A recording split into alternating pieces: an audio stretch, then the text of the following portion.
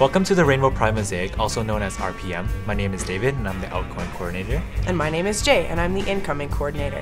We are a safe space on campus that proactively works to improve the quality of student life for the University of Manitoba's LGBTQ community.